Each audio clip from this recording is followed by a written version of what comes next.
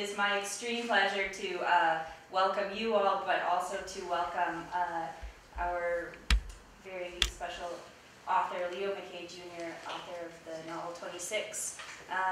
He's also got an incredible book of short stories like this, which was nominated, it was a finalist for the Giller Prize, and a new book coming out, Roll Up the Rim, which should be out by the end of December, hopefully. Hopefully before Christmas. You'll all want to read that, I'm sure, as well. So without any further ado, I would really like to welcome Leo McKay Jr.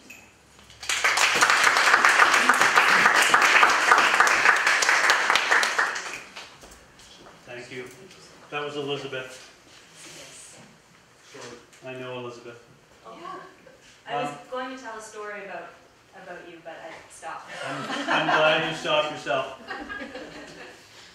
Just have a seat. Well, welcome everybody. I'm very pleased to be here. I'm going to read from this book, the cover of which looks a little bit different from that book over there. I'm going to read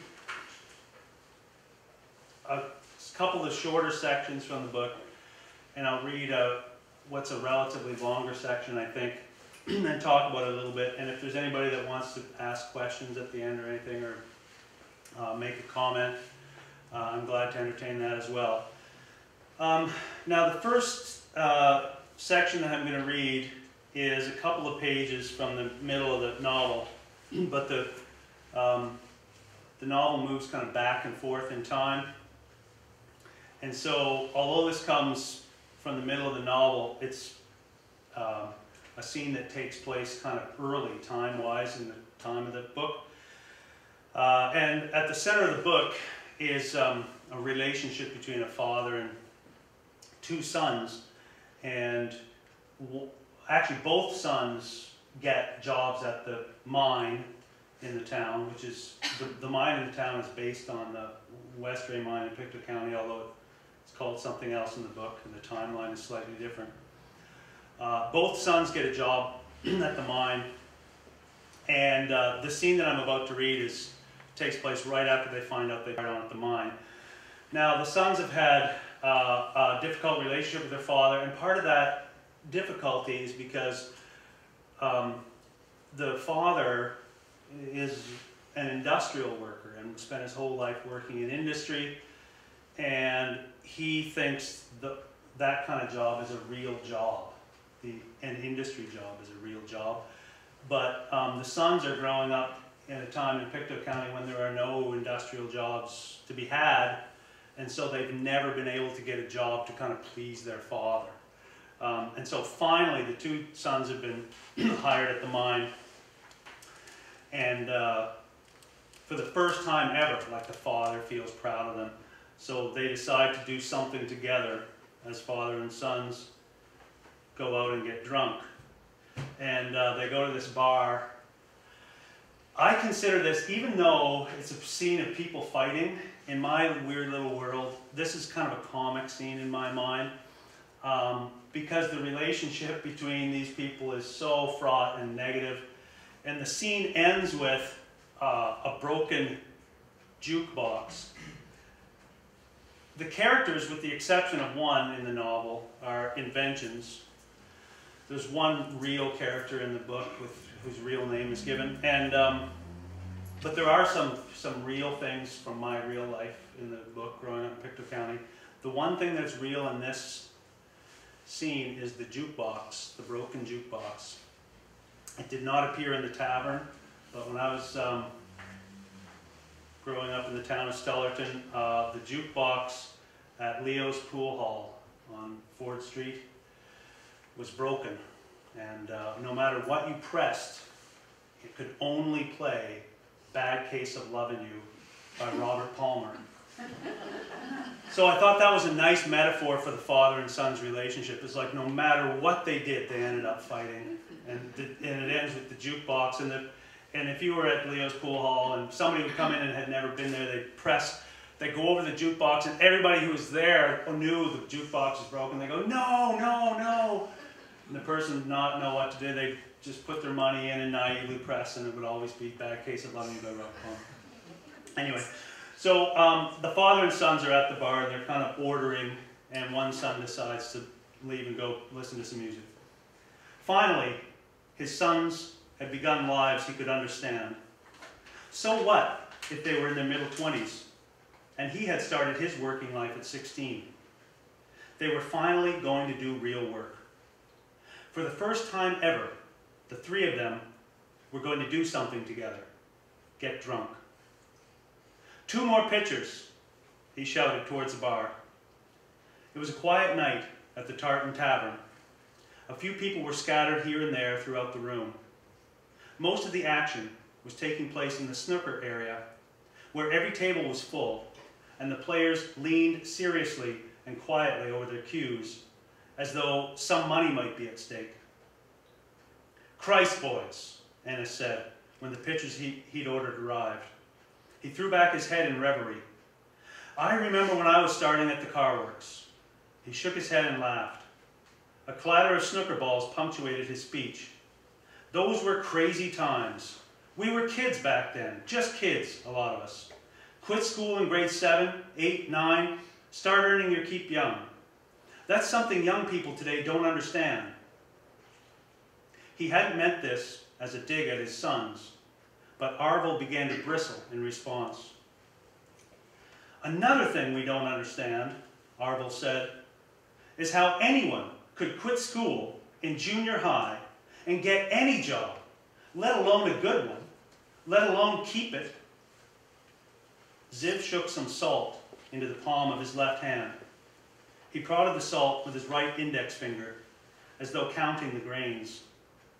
Ennis put his beer glass down in front of him. He hunched over it and peered quickly back and forth at his 2 sons. "Those jobs were good jobs because we made them good. We organized and we fought for what we wanted. You think the company was tripping over itself to give us a seniority system, a decent wage, holidays? We got that stuff because we were smart enough to demand it.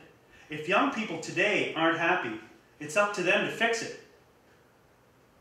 "You can only make demands if you have an employer," Arvil said. "Who are today's young people going to threaten with a strike?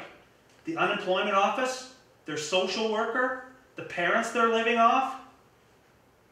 Ziv spilled the salt from his palm over his draft. Foam began rising vigorously to the top. "Take this guy," Ennis said, indicating Ziv with his thumb. "He's been working at Zeller's for years now. If he's not happy, why doesn't he organize? Get a bargaining committee instead of that employees' relation council he's got." Ziv seemed in no mood for a fight and did not reply to his father's dig. "Have you had your head up your arse for 30 years? Arvil continued. "Unemployment for people our age is through the fucking roof. Quit your crying. You're crying about unemployment when you're not even unemployed." Ziv spoke up. "Look," he found himself saying, "we've both got jobs now, good jobs. Why can't we just sit here, drink a few beer, and act like normal people? Why do we always have to jump around each other, screeching like a pack of gorillas?" Arvil and Ennis backed off, each of them with a face his own shade of red. "I'm going to put on some music," Ziv said. He stood up and jangled the change in his pocket. "The boys won't like it," Ennis said. Ziv ignored his father and walked past the pool tables, where the regulars were playing snooker. As he approached the jukebox, the snooker players began yelling, "Don't! Don't!" Ziv made a face in their direction and put 3 quarters into the slot. He pressed off some songs. "No!" the snooker players shouted in unison. Ziv shook his head at them. As he was sitting back down at the table with Arvil and Ennis, the introduction to "Bad Case of Loving You" by Robert Palmer started up. "That's not the song I pressed," Ziv said. "No matter what you press, that's what it plays," Ennis said. "That song got played so many times that some kind of groove must have got worn in the machine. That's all it knows how to play now." The The men at the snooker tables were covering their ears. "I guess these guys are pretty sick of this song," Ziv said. The three of them looked at the pool players, who were shouting at Ziv, giving him the finger. "Well, they're about to hear it 6 more times," Ziv said. Anna started to laugh, and his sons joined in. All right, that's that scene. Yeah, that's what I consider a funny scene. People yelling at each other horribly. This next scene is a relatively long scene, so I'm going to warn you up front. This scene is kind of, in a way, it's kind of the dramatic heart of the book. I'm getting a little nervous ahead of reading it because it's not an easy scene to read. But Arvel, the character that was just in the other scene, gets killed in the mine. And this is the scene leading up to his death. So this is Arvel on his way to work. Actually, where I'm going to start reading, he's just arrived at work. So the scene preceding this is him walking to work. He doesn't feel good about his job. It's dangerous at the mine. Safety procedures are not being followed. He comes close to deciding not to continue walking to work. He stops partway to work. He actually stops in front of a Tim Hortons. He looks in. He sees people he knows in the Tim Hortons. He sees there's a guy who was working on his shift who has quit because of safety concerns. And he actually pauses and thinks, "I'm going to quit too." And then he just turns around and continues to the mine. So this is him kind of arriving at the mine and heading down into the mine.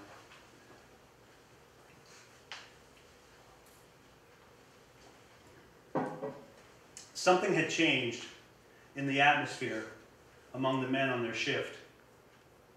They barely spoke to one another, and when they did speak, it was only about things not related to the mine. Curling, or hockey, or hunting. When a sparking engine, or a miner whose methane detectors had been disconnected,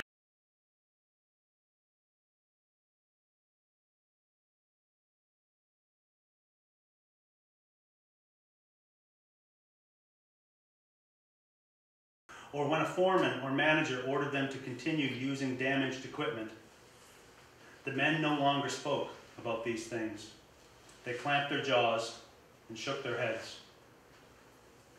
The change room was full as Arvel got into his working clothes, coveralls, boots, hard hat. He remembered a film he'd seen in junior high called The Productive Classroom. According to the film, the productive classroom was a silent one. Each student was hunched over an open notebook, the sound of pencils scratching paper, and occasionally the sound of a pencil being sharpened. These were the only sounds in the productive classroom. In the productive change room, there was the ripping sound of laces being pulled tight in stiff leather boots. Zippers were being zipped, snaps snapped, buckles and cinches and Velcro closures were being pulled at and folded over. Arvel held his hard hat in one hand and looked at it strangely before he put it on. His hard hat, the one he held at arm's length every day and examined before putting on, the simplest piece of safety equipment he owned, and one he could have used every day without thought, was an emblem for him. It was like a fossil retrieved from the prehistoric black and white world of his grandparents. But it wasn't like a fossil at all, because fossils were impressions of bygone worlds. And as though having slipped through a hatch in a sci-fi movie, Arvel's pre-past, the world of his grandparents, had been transported forward through time. The helmet with lamp connected him to his own childhood, in which he used to dream of having such a piece of headgear to play with. It connected him to a past he'd been told was over. When he'd started school, it was the late 60s. He was the tail end of the baby boom generation. His teachers were the front end of the same boom, and they taught the kids to expect everything. The teachers said Arvil and his friends were the luckiest generation ever. They'd never known economic hardship. They'd never known war. They were the children of industrial workers whose 20 years of pay raises had lifted them from impoverished childhoods into the lower reaches of the middle class. By the time he graduated, the teachers were feeling sorry for the students they were sending off into the world. They were the least fortunate generation of the century. Industries were shrinking. The job market was disappearing. They would be the first North American generation to fare worse than their grandparents. Miner's helmet with lamp. These words had been typed in black on a white file card under a glass display case at the old Albion Mines Miners Museum, up the hill from the Albion Field ballpark. He and his friend, Billy Michaels from the Heights, spent 2 or 3 weeks worth of afternoons one spring going into the museum after school. The main purpose of each visit was to sign a false name in the guest book. Name, Jesus Christ. Date of visit, 24 AD. Remarks, I am the way, the truth, and the life. Name, Bobby Orr. Date of visit, May 1st, 1971. Remarks, I wish I could play for the Albion Mines Royals, ha ha. The last time they'd gone, Billy had just written Adolf Hitler under name when the museum's caretaker clamped the two boys around the neck with his bony hands. They both wiggled free and bolted out the door. The old man was George Hanna, a retired miner, a survivor of the Allen shaft explosion of 1935, a decorated veteran of 2 wars, a man who wore his Royal Canadian Legion uniform daily, beret clamped over his white bald head, medals and ribbons pinned stiffly to the breast of the jacket. He chased them halfway down Park Street, shouting, "No respect for the dead! No respect for the dead!" In the time before the caretaker caught on to their silly forgeries, they'd seen a lot of the museum. There were dusty frames full of black and white photos. White men, their faces blackened with dust. Black men, skin colored darker, staring steel-eyed at the camera. Some men, unable to stand still for the seconds-long exposures, were smears of black and gray, identified in the accompanying lists of names with a question mark. The pictures of the town of Albion Mines showed streets very different from the ones Arvil knew. Many of the buildings were the same, but time had changed the names of the businesses decorating their fronts, had turned the dirt sidewalks to concrete. When Arvil was a boy, when he was visiting the Miners Museum, the coal pits of Pictou County were all but closed. The McBain mine in Thorburn closed when he was 9 or 10. There was a working pit in Westville. But the mining days depicted in the photos at the museum, when trolleys ran through the busy streets and thousands of men were employed underground, those days were gone. The equipment on display at the museum was of special interest. The pieces were like the relics of a lost civilization. There were instruments that had been designed for procedures no longer carried out. Lamps and picks and shovels and buckets and hundreds of nameless items for which Arvil could not have imagined the use. But the black pit caps with lamps affixed, these held a special fascination because a 10-year-old boy could think of immediate uses. He imagined himself with the helmet on his head, lamp alight, running through the dark backyards of the Red Row, lighting the ground before him like a locomotive. He tucked the pit cap under his arm and headed across the change room for the door. Halfway there, he ran into Jerry Taylor, who was just coming up from the night shift. Jerry's face His hands and the front of his coveralls were smeared black with coal dust. Sweat had plastered it especially thick just above his eyes. There were streaks sideways across his forehead where he tried to wipe the dust away. He shook his head at Arvel going past. "What?" Arvel said. "You don't want to know," Jerry said. He started taking off his coveralls. "You better tell me," Arvel said. "They got the fucking methanometer at the miner disconnected." "Why?" "What do you think? The methane levels are so high the fucking thing keeps gassing out." "What's Brennan say about it?" "Brennan? What's that guy ever say? Get the fuck back to work." Taylor turned his furious face away from Arvel and headed toward the showers. When Arvel stepped outside, there was a tractor parked at the portal to the number 1 deep that already had 6 men on it waiting to go down. Arvel paused for a moment and looked at the machine. He exhaled sharply, shook his head, then jumped onto the platform at the back of the tractor as it took off down the decline. So much ice had built up on the floor of the 25-degree decline that even on the way down, the tires were having trouble getting a footing. The tractor bounced and hopped on the uneven floor. It slid sideways into an arch, and a couple of sparks flew off the fender.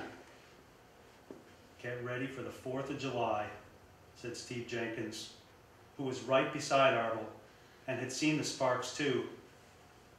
Arvel rolled his eyes, and neither of them smiled. There was debris piled up on either side of the number 1 deep. But once they passed the number 3 crosscut, it got worse.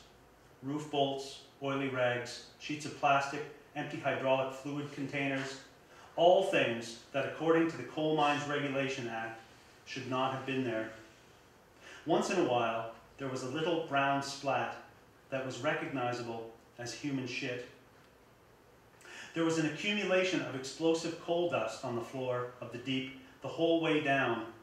But once they got into the east section, where most of the mining was taking place, the dust was drifted up like black snow. The tractor stopped when they turned onto the number 12 road. With the tractor engine shut off, the corridor was relatively quiet.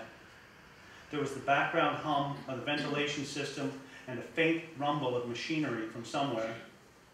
Their mouths picked up the grit of the stirred dust from the floor, and it mixed with the fading taste of diesel exhaust from the tractor.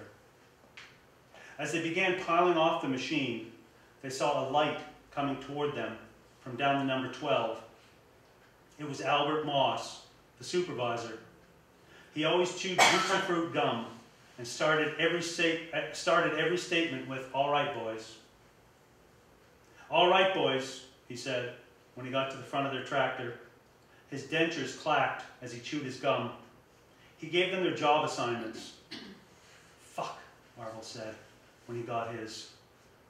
He'd been promoted to second operator of the miner.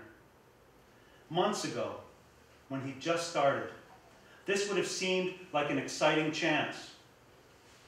The miner was where the real production was taking place, where coal was being torn away from the face and conveyed back to a shuttle car. As second operator, he would be a step away from the operator's compartment itself. And running that big, important machine was a challenge he had once looked forward to. But with the methanometer disconnected, the miner would be a hazard. And in this particular drift, they'd been instructed to save some time by not bolting the roof over the miner. This unsafe practice had become so commonplace at East Yard that hardly anyone seemed to give it a second thought. They cut 6 feet off the face, put in a set of arches, and cut 6 more feet off the face. The bolter would come in behind them, drilling holes into the roof, inserting resin tubes in the holes, and bolting in place the big mesh screens that would catch a lot of the ground that fell. He'd been working back at the bolter for a few days now, and though using that machine was no picnic either, at the bolter you were at least working under a supported roof. John McDonald was the miner operator for the shift. Arville stood back by the trailing cable and waited for McDonald, who'd come down on a different tractor. Methanometer's been fucked with, Arville said, when he saw McDonald come round the bend in the number 12. McDonald spat tobacco juice onto his own boot and kicked absently at the trailing cable. The plug in his jaw stood out like an abscess. What do you mean fucked with? Disconnected. McDonald glanced at the idle miner. Gassing out? I met Jerry Taylor up on the surface. They used it that way all last shift. McDonald shook his head. They both looked back up the drift to where the bolter crew was getting ready to start. What about this thing? McDonald gave the vent tube a boot. Working, I guess, Arville said. And she's still gassing out, according to Jerry. McDonald reached 2 fingers into his mouth and pulled out the plug of tobacco he'd been sucking on. It oozed red-black juice into his palm a moment before he threw it angrily against the wall. Oh, fuck, he said. He wiped his hand against his overalls. This is typical. Do we operate this fuse while we're in this cannon barrel, or do we get screamed at and maybe fired? Arville looked at him, shook his head and shrugged. I say we get screamed at, McDonald said after a long pause. It's all the same to me, Arville said. We can start now on our own, or we can start later with Brennan screaming at us like a big fat baboon. McDonald had already tucked his gloves into the side pocket of his coveralls and headed back up the drift. He got back on the tractor he'd ridden to the face and set off up the drift to look for Albert Moss. Arville sat on the idle bolter with the bolter crew and waited for him to come back. You know exactly what's going to happen, said Steve Jenkins. The rest of the crew sat reclined as well as they were able in their respective places and did not respond. Around them, the hum of the ventilation system and the roar of machines being operated a short distance up the ramp vibrated against the walls. He won't come back here with Moss, Jenkins continued. He'll find Moss.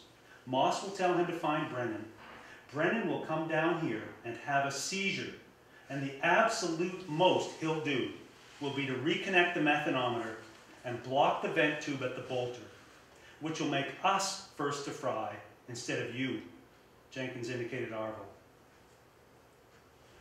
It was an hour and 10 minutes before the tractor reappeared. Brennan was behind the wheel. John McDonald stood behind him, holding onto the back of the seat. The tractor lurched to a halt, and Brennan's fat body came flying off of it, arms flailing in rage. I can't, Brennan said, choking on his anger. I cannot fucking believe what I'm seeing. You fucking bunch of worthless pieces of shit punched in over an hour and a half ago, and you've been sitting on your arses ever since. Brennan's face was scarlet. Saliva dripped out the corners of his mouth.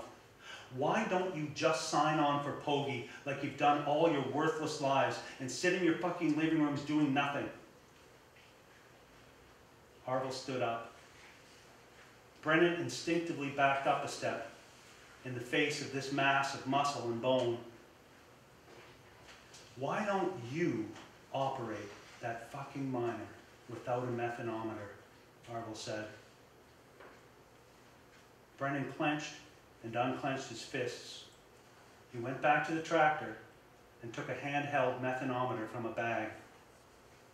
Arville stood near him as he took a reading.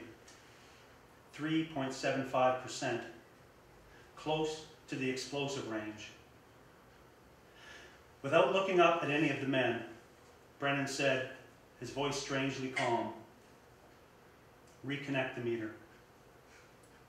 He walked over to the end of the vent tube near the bolter. Arville saw Steve Jenkins roll his eyes. We'll need extra suction at the face, so block this tube and get the fuck to work. So we're not going to vent the bolter, Arville said. No need to vent both machines, Brennan replied. He was already halfway to the tractor. his back to the crew. "The gas will build up back here," Arville said. "The tube with the face will draw it forward," Brennan said. He was not looking anyone in the eye. "The Bolter's got no methanometer on it." Brennan started up the tractor. It sparked to life and immediately began making a soft knocking and a sort of muffled, pinging, buzzing sound. The little complaints that an oxygen-starved diesel engine made in a methane-contaminated atmosphere.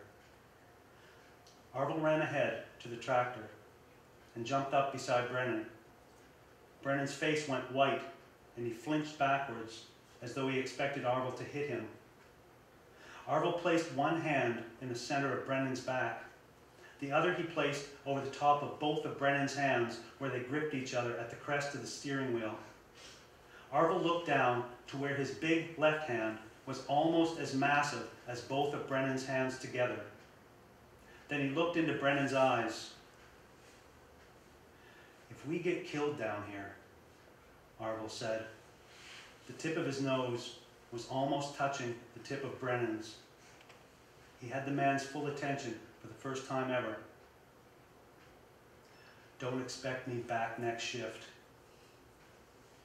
Arville hopped down from the tractor and began to laugh. Brennan gave him a startled look, put the tractor in gear, and sped away.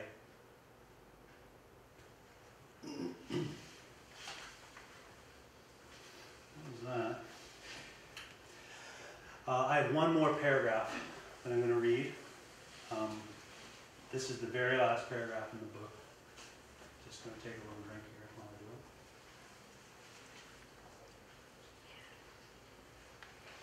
it. I realized partway through that reading I forgot to give my standard language warning at the beginning.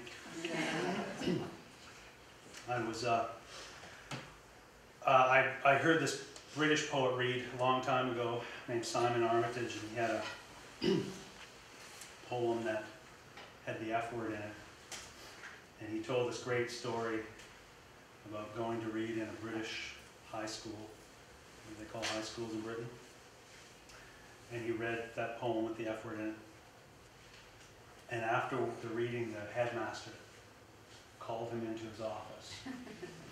Said, "Young man, at this school, we do not appreciate poems with language in them."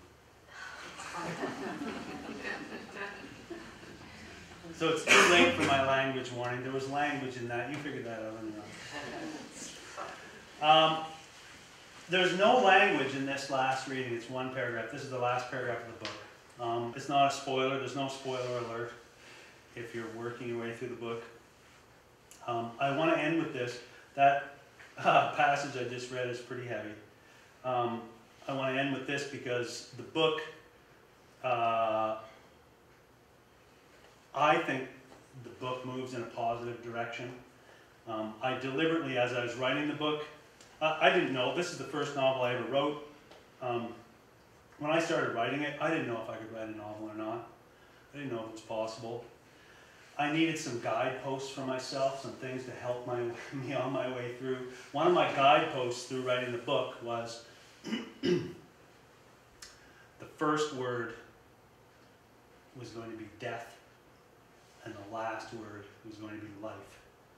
And so, through the writing of the book, if I had to ask myself, what the hell is this book even about anymore? If I ever got confused, that's one of the things that kept me on track. It's like, this book begins in death and ends in life. So I'm going to read the last paragraph leading up to the word life.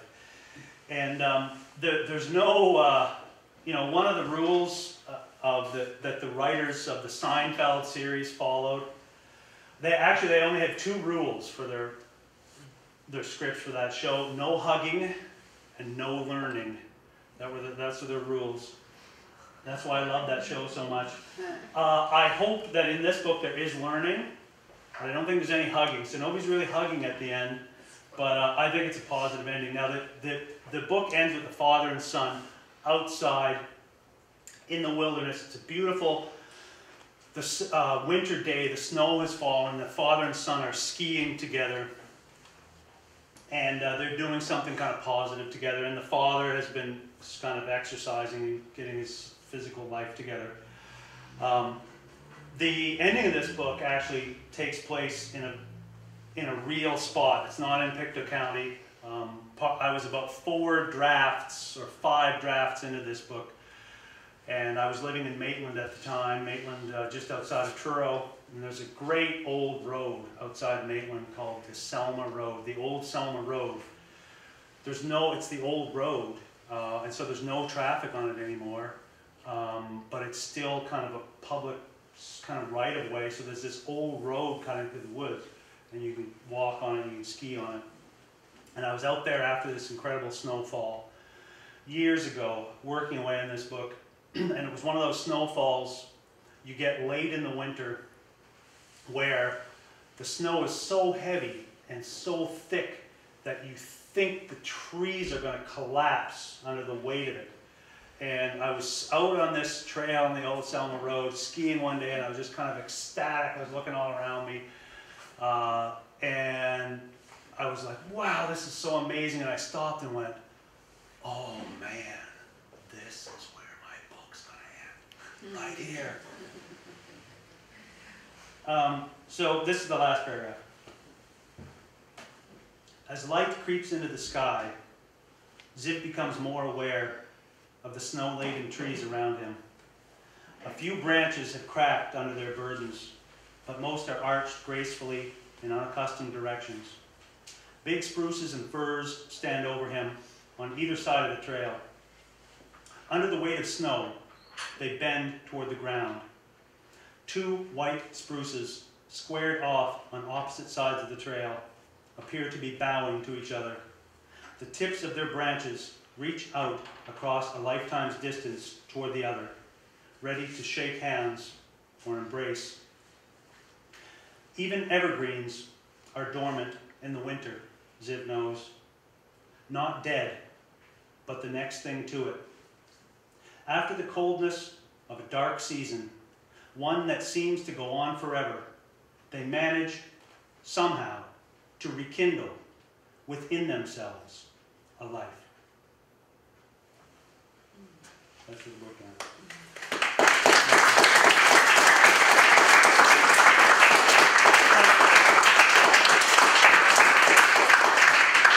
Now, I came here fully prepared and qualified, whatever that means, willing, I guess, to answer questions or take comments or whatever, so I'm happy to do that now if you'd like to do that, but no pressure. So I'll wait. I'm not afraid to wait either for someone to raise their hand and like make a comment or ask a question. Did you know I'm not afraid of silence. Now, Steve had his hand up there. Sorry. Who was your favorite teacher in high school? Oh man, I was fortunate to have several really good teachers. Don McKeeman, who taught me grade 12 English, was a big influence on me. He was a very inspiring guy. Last night, or 2 nights ago, I read in Sydney, and my grade 6 teacher was at the reading, Mr. Murchison, Robert Murchison, who is originally from Sydney and taught his whole career in the town of Stellarton. And he was at the reading the other night. He was a great positive influence on me as well. And he was great because he taught me in grade 6, and I used to go see him all the time after that and just drop in on him at the end of the day. And if I was feeling gloomy, he'd tell me to keep going. So I was fortunate to have several good teachers. Don McKeeman was awesome. And a few years ago, I read it in the Glasgow Library. He introduced me there. That was great. Now, you had a question or comment there, didn't you? Yeah? I just wanted to know, did you know somebody personally that worked for the Westbury Mine? I knew several people who worked there. As it turned out, I did not know any of the 26 men who died. But I'm from the town of Stellarton. I was living away at the time, and one of the hard things for me at the time of the Westray explosion was, I was away, I was far away, but the mine was relatively new, and the very first thing is I didn't know who I knew who worked there and who didn't, and I was away, and I called my parents, who were still alive and still living in the town then, and at first the company didn't know who was underground at first. They didn't keep records who was underground. So it took days really for me to figure out who was down there and who wasn't. Now one guy I knew, and I don't know if this was in the Dean, I found this out through either reading the Dean Job book, the Dean Job book on Westray, or maybe Sean Comish, who was a Westray miner himself. He wrote a terrific book about Westray called The Westray Tragedy Miner Story. It's an incredible book.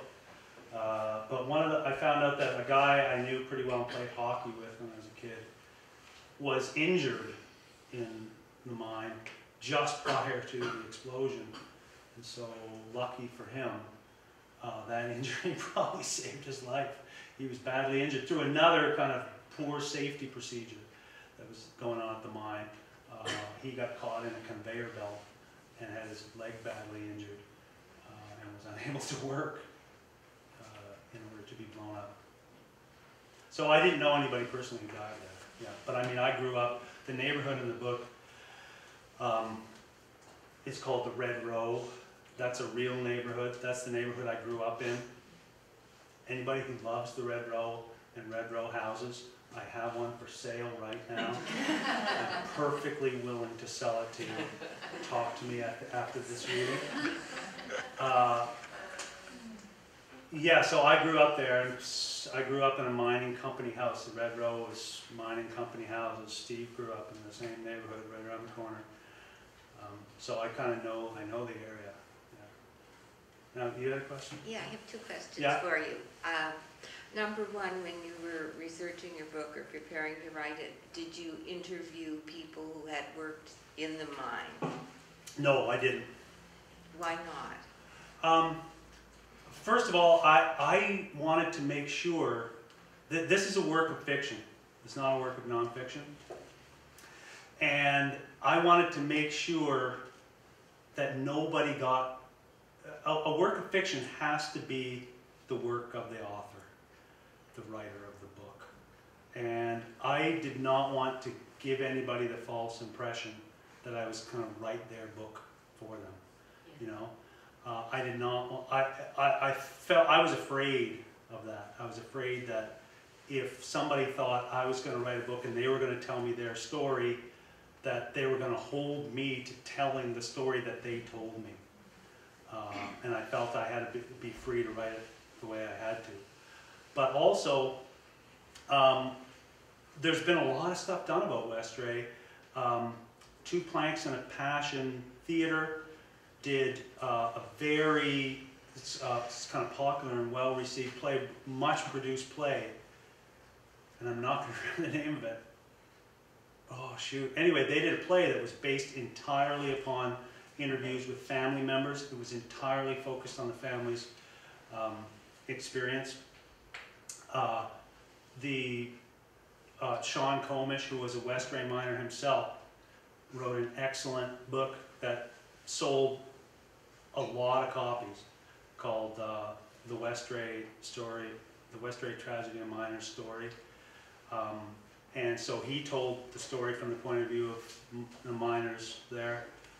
Dean Job, who is was a Chronicle Herald reporter, wrote an excellent book called Calculated Risk. I'm trying to remember these names. Called Calculated Risk. Justice Richard himself, who did the judicial inquiry, the report by Justice Richard is exhaustive. It completely tells the story. So first of all, I did not feel like there was somebody who had to have their story told and it wasn't being told, right? So, yeah. And do you have another question? Yes, I wanted to know what writers influence you, whose style do you like? I've had a lot of heroes. as a writer, and I've gone through phases in my life, as people tend to do. The first writer who was a huge influence on me a long time ago was an American short story writer named Raymond Carver. And part of his influence was because I was kind of starting to write at a time when his short stories were very influential. A lot of people were influenced by Carver at the time. But the thing that the thing that influenced me about Carver was I come from a working class background. I'm from the neighborhood that's depicted in this book, and I knew that that's the only experience that I could reflect in my work. And at the time anyway, I could not find writers who I thought were depicting that world the way I experienced it. And I was kind of looking for who writes that seems true to the way I knew that experience growing up.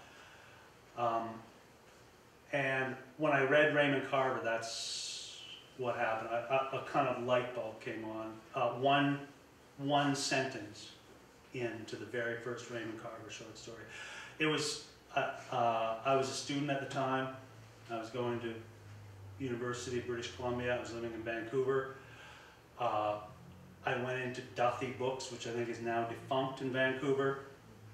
I picked the Raymond Carver book Cathedral off the shelf. I opened it up to the first story.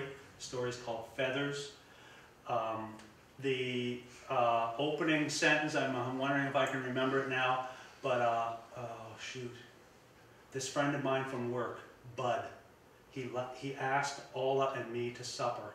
I didn't know Bud's wife, and he didn't know Fran. That made us even.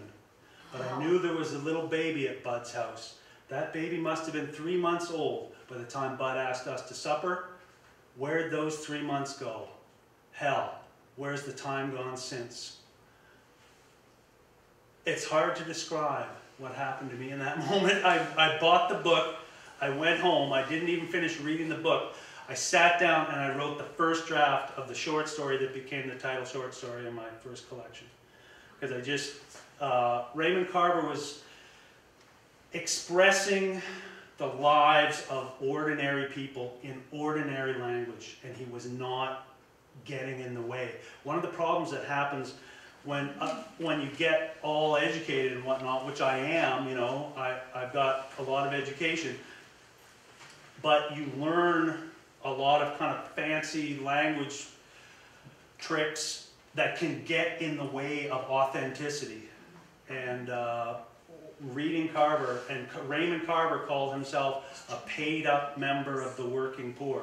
Raymond Carver spent a big part of his life struggling hard.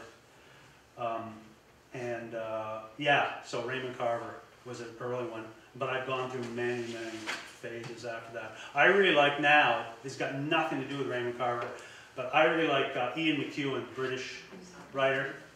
I can't get enough Ian McEwan. I'm one of these people that's like, I don't want to read the new one right away because it's going to be a few years before the next. You know, I want I want to save it so it won't be so long before the next one comes out. Yeah, that's a good question. Thank you. Yes? First, I'd like to say that as someone from away, I had a nodding acquaintance with the Westray event, but had no knowledge really other than that it happened. Yeah. And so I appreciate very much the insight that reading this book gave me. I feel like I really understand it a lot more than I would have even if I knew a lot of the facts. Yeah. The question that I have is about the character Netta. Yeah. Is she completely fiction? Is there a person that she's based on in any way? I appreciated the different perspective that she gave, and I'd like for you to talk about how she connects there to your story. Yeah. She grows up in the same neighborhood. Right. There's not a person that she's based on. There are kind of people I knew who were sort of like her in this way or like her in that way a little bit. But to me, and I knew several people who kind of grew up in the Red Row, and it's a rough neighborhood. There's ruffians like Steve in it down there. But there are people who somehow manage to kind of rise above all that and just sort of, and I knew one person who's way, way older than Meta, who's of a whole different generation. My great Aunt Mary was this really gentle, highly refined person. And I just always had to remind myself, she's from the Red Row. Wow, look at her. So Meta is a person who kind of wants to kind of rise. She feels oppressed by the Red Row in a way. And one of the problems is she grows up right beside one of the roughest families in the neighborhood. And she's sick of the place. By the time she graduates from high school, she's had enough of the Red Row. And partly because of her immediate neighbors. And now, the neighborhood I grew up in is mining company houses or duplexes. You know, I was fortunate growing up to have quiet people on the other side of the house. They were not as fortunate. They did not have quiet people on the other side of the house. They had me. And she just had a hard, you know, and so if you're living basically in the same house with people with major problems. So she tries to kind of get, I chose, her name means ambitious. See, I looked her name up. I was like looking for a name for her. I was like, The subplot with her friend Yuka. yeah. Was there any symbolism there that you? Well, I think what happens is she goes to Japan. Right. And that was an important part of this book for me. That was my experience, in a way. I was living in Japan when the West Ray explosion happened. And, you know, I thought she was in, you know, people have asked, like, why would those miners have gone into a dangerous situation like that? And one of the things that I'm trying to kind of explore in the book is the conditions that lead to that. And it's a similar kind of condition that leads her to flee Canada in a way, where she can find a decent job for herself. But so she leaves Canada to leave the Red Row behind her, because the Red Row is this place. There's this scene where she has her neighbor is this convict guy who's like fleeing from the police, and the back of the Red Row house is like my bedroom when I was a kid. Looked out over our kitchen roof, and the neighbor's kitchen roof was right over there. And so this guy and her neighbor in the middle of the night, the police are chasing him, and he goes running across the roof, and he breaks in right through her bedroom window. So she's in bed, and she has this convicted felon from next door rummaging through her bedroom, fleeing the police. So she thinks she's getting away from that when she goes to Tokyo, but she's exposed to a whole different kind of violence in Tokyo.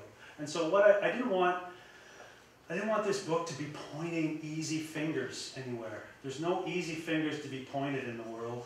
And I didn't want to portray, you know what? Pictou County is this horrible place, and these are horrible things that go on in this horrible neighborhood. She goes to Tokyo, and she's faced with as grim a situation as what she was facing at home.